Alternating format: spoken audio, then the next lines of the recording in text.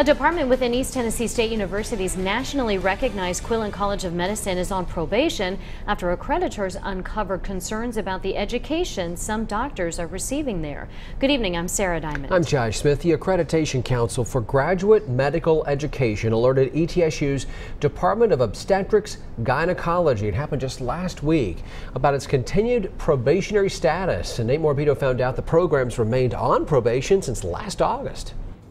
We're talking about future medical specialists. The concerns are not related to patient safety, but instead focus on the fact that recent medical school graduates training under the supervision of ETSU faculty should be receiving better training. Since first placed on probation last year, the OBGYN department has made some improvements, but not enough to get rid of its probationary status.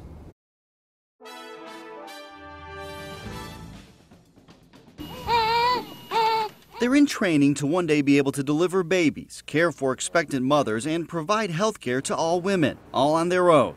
But ETSU's OBGYN residents are not getting the absolute best education. We have some areas for improvement that have been identified. The Accreditation Council for Graduate Medical Education first raised concerns in 2015, citing more than a dozen issues within the department, including the lack of hands-on experience when it comes to actual deliveries, insufficient instruction and supervision, and fear of retaliation when it comes to evaluating faculty. I think one of the challenges that we had in that program is that it's a small department, so small faculty numbers.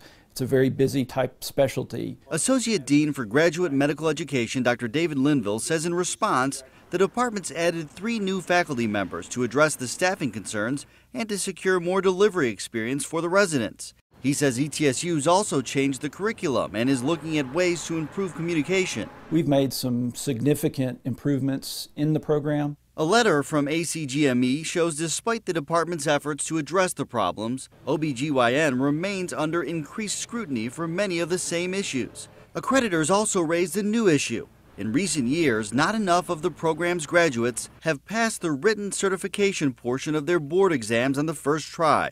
Even with the ongoing concerns, Dr. Linville is confident ETSU will resolve the probationary status within the next 8 months or so. It's a very high standard that we hold ourselves accountable to. And when we're not meeting the standards as well as we'd like, it is a way that we're able to address those standards, make corrections to the program, and ensure that we have the best graduates that we can possibly have.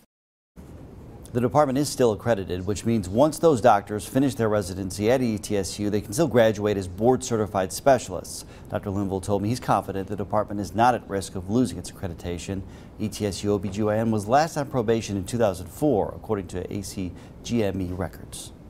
ETSU says no residents have left the program, and the department's not had any trouble recruiting new residents because of that probationary status.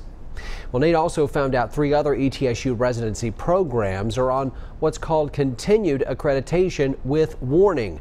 Those departments are family medicine, internal medicine, and pulmonary disease and critical care. Letters sent to all 3 departments this year revealed their accreditation statuses will be in jeopardy if they do not appropriately address concerns and or if other issues resulting in citations develop.